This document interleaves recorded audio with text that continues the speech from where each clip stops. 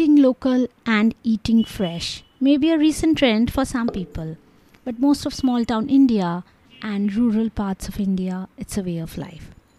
Hi, this is Dr. Amrita, and you are listening to the Health Wellbridge podcast. This is a necessary disclaimer. The health information provided on this podcast is for general awareness and education. It doesn't in any way replace a doctor's professional medical advice. Kindly consult your doctor in case of any decision regarding your health and diet. The thelawala carrying fresh leafy greens, ripe mangoes, green coriander, baby carrots and radishes always make me want to go and buy some. Then came the lockdown of 2020, and these carts were the lifeline for many.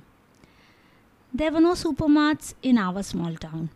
I missed going out. My husband's ancestral house was around 15 kilometers from where we lived. It was rented out and was in less than perfect condition. The renter was moving out after the Durga Puja that year. We decided to do something about the village home, a heritage, a memory maker, a chance to live a simple life, maybe on weekends, but definitely a simple life. We didn't look back. More about the simple life in later episodes. For today, in the description, you will find the video to our home garden in the village. It's a small place, but a place where we find a lot of peace and happiness when we hang out on the weekends. My favorite quote for today is by Robert Greene. Jack of all trades, master of none, but oftentimes better than a master of one. He refers to William Shakespeare with this idiom. Coming up next are the book chapters from How to Walk, Write and Garden for the Healthy Life You Want by Dr. Amrita Basu. Physical effects of walking. Chapter 4. Walk alone or walk in a group. Whatever works for you. But what if you don't have anyone to walk with? Inspire a friend or an accountability partner. Even online works. Some apps help track your walking schedule, but once you do something regularly, your brain becomes habituated.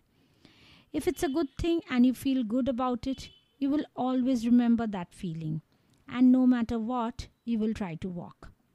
Walking is the first step to good cardiovascular health. You can walk away from anger, sadness, low energy, and brain blocks. Walking is one of those exercises which can be done anywhere. If you don't have a treadmill, can't walk outside due to whatever reasons, walk at home.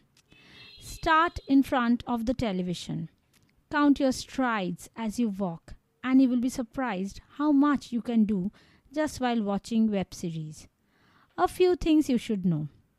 Moderate intensity walking is around 5 to 8 km per hour. The effect of walking on your body. Walking improves fitness, reduces body fat, increases basal metabolic rate, controls blood pressure, resting blood pressure is lower, weight loss is with sustained effort, but the calorie intake is also important for net result to be visible. Cardiovascular health improves with lower risks of heart attack and stroke. Diabetes mellitus is prevented with better blood sugar control are reduced. Depression is prevented as endorphins are released to make you happier. Walking will improve insulin sensitivity, glycemic control, and the incidence of obesity.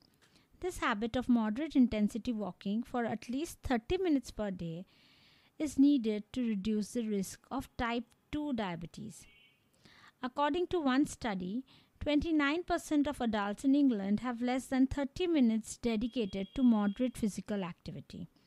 The good news is that even lower intensity walking has beneficial effects on your health. It improves metabolic control, lowers risk of metabolic disease, and enhances the quality of life score significantly. It's easy to do. Anyone can do it anywhere. It's little impact, low risk, and a fundamental activity for most. Sustainability is most important for new habit formation and something you need to do long term.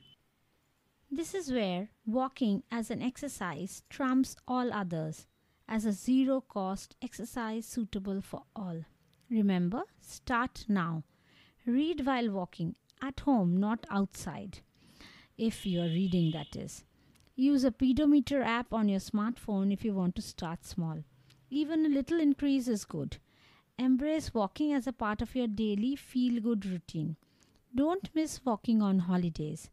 Go for walks around the resort or hike trails. The best effects of cardiovascular fitness happens with at least 40 minutes per day every day. But even starting a little physical activity is better than none. How many steps per day are enough? 10,000 steps per day is a reasonable target for healthy adults.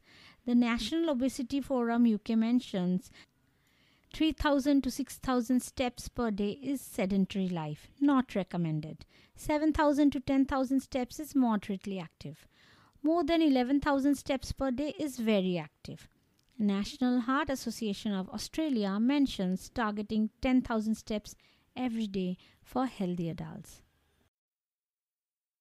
Today's shoutout is for Reedsy, a platform for writers, editors, and they have courses absolutely free to help you learn in your author journey. Check out Reedsy if you want to learn to be a more productive author. If you want to be better at self-editing or better at writing dialogues, Reedsy has a course for you. The best part is the course is a simple email series and you can read it anytime, anywhere, online or offline, and it's forever yours. No fancy site for access and no extra password to remember. Coming up next is a little bit about prevention of tuberculosis. Various steps have been taken by the Central TB Division, state TB cells to ensure continuity of TB services even during the COVID-19 pandemic and the lockdown situation. The primary healthcare intervention available to reduce the risk of TB progressing to active TB disease is TB preventive treatment. If someone has a latent infection, treatment to prevent active infection is essential. WHO guidance recommends TB preventive treatment for people living with HIV, household contacts of bacteriologically confirmed pulmonary cox cases, and clinical risk groups, like those receiving dialysis. Wearing a mask and cough etiquette goes a long way in preventing spread of tuberculosis. Other interventions are TB infection prevention and control and vaccination of children with Bacillus calmette-guerin or the BCG vaccine, which gives protection from severe forms of TB in children.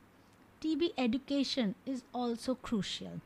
Young children should not be in direct contact with multi-drug resistant or XDR TB patients. Patients with XDR TB need to be isolated at all times. Caregivers need to wear protective masks and maintain adequate distance. HIV positive people and other immunocompromised patients should not be caregivers for active cases of tuberculosis. Like always, awareness is power and education keeps us healthy. You were listening to Dr. Amrita on the Health Wellbridge podcast.